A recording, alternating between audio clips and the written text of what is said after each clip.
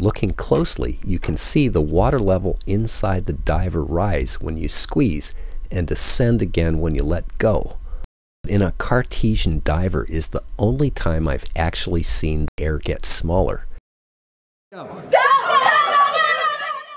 Compression is like having a backpack and pushing stuff into it.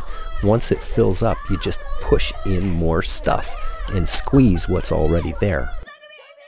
Let's take a behind-the-scenes look at a place where they use compressed air a lot. Hi, I'm Rich Best from Sunken Treasure Scuba Center. Been teaching diving here in Jersey Shore, Pennsylvania for 30 years. It happens to be my life passion, and today we're going to talk a little bit about scuba cylinders and the amount of air they hold. They're made out of aluminum. It's a pretty thick material. Here we have a tank that you can actually see how thick it is when they're taken apart. When we put air into these tanks, we put it in cubic feet. Now you know how big a cubic foot is. It's 1 foot by 1 foot by 1 foot. And what we turn around and do is with a compressor we push lots of cubic feet of air into the tanks, which typically in a tank this size we would get about 50 cubic feet in. But as we push that air in to get it into that small of a space, we increase the pressure in the tank. And the pressure goes from the surrounding pressure that we have here on Earth up to about 3,000 psi that we put into the scuba tank. PSI, what is PSI? Well, that's pounds per square inch. So how much air pressure is that? Well, maybe in your parents' car tire, we're talking about 35 PSI. And in a bicycle tire, 65 PSI.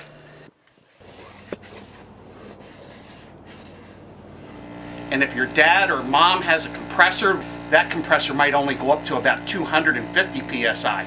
Our compressor here at Sunken Treasure will go up to 5,000 PSI. So you can imagine how hard that compressor is working to push all that air into that small space so that we can get our 50 cubic feet of air into the tank. Of course we want lots of air when we're underwater, so we can turn it on just a little bit and we can just keep bringing it up and getting it higher. And you can see how much air we're going to push out of here. So now we have this regulator hooked up to the scuba tank. What's the regulator for? Well, at 3,000 psi it'd be very difficult to breathe through it. So we have a regulator that breaks that pressure down to a usable amount of air that you can breathe through and feel real comfortable underwater. And all that air that we push into the tank, why so much air? Well, all the exciting things that we see underwater, we want to be able to stay down for a long time.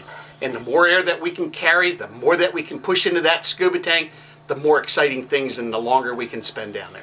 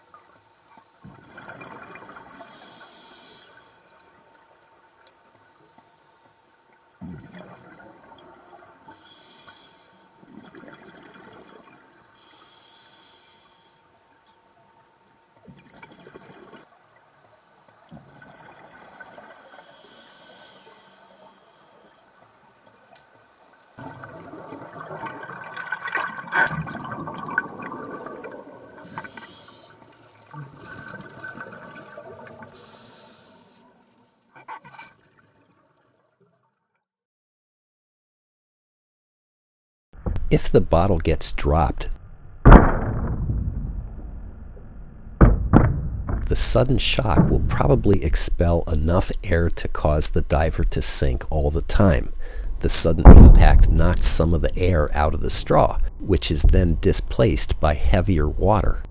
Can I you'll have to extract the diver from the bottle.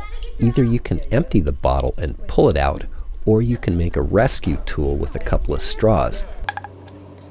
Without the bendy part, you need them to be stiff.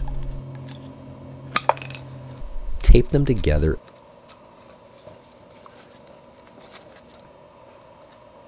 and tape a paperclip hook on the end.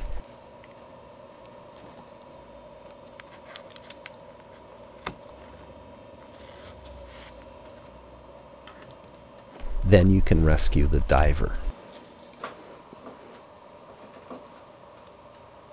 Since the water displaced some air inside the diver, you need to shake out the water before putting it back in. Then it should work again fine. If a diver keeps sinking, even if you've shaken out the water and it doesn't have too much weight, chances are you have a leak in the straw that's letting out the air. Sometimes you can see the crack in the straw, but often it's virtually impossible to see without probing it like a dentist. In either case, just start over with another straw. It doesn't take very long the second time through. Do it again.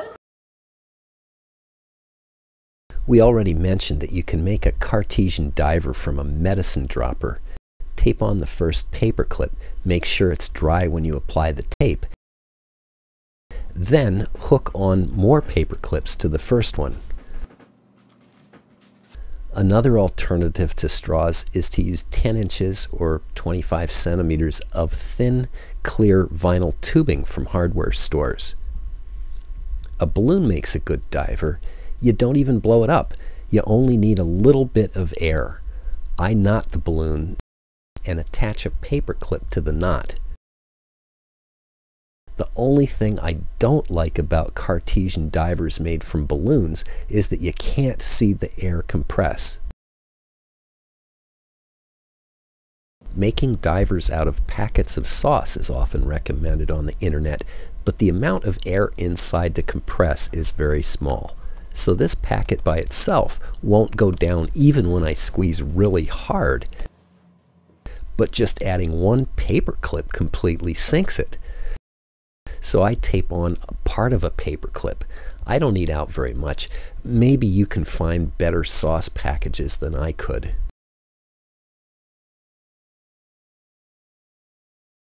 A few people have begun to experiment with interesting Cartesian diver variations.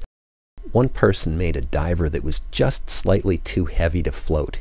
He put it in an oblong bottle. I've used a ketchup bottle to show it here.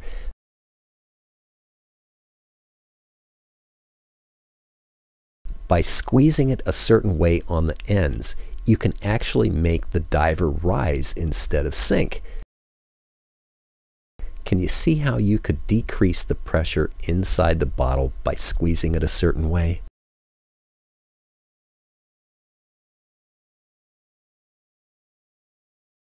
Dr. Jeff Binden created a spinning Cartesian diver. He poked holes into a pen cap at an angle. I think he used sticky adhesive, but I'm sealing the top and bottom of this pen cap with hot glue. Interestingly, it only spins one way, even though the water flows both in and out of the holes. Looking more broadly, thinking about buoyancy in Cartesian divers led me to add a hot air balloon as another project to sciencetoymaker.org. Guys! Danny, we're going down! When air gets hot, it expands and becomes less dense. If we can make the hot air balloon, including the trash bags, straws, and candles, lighter than the cool air it displaces, then it floats. Let it go. You can find out more about things that float in the water or the air by researching the word Archimedes' principle.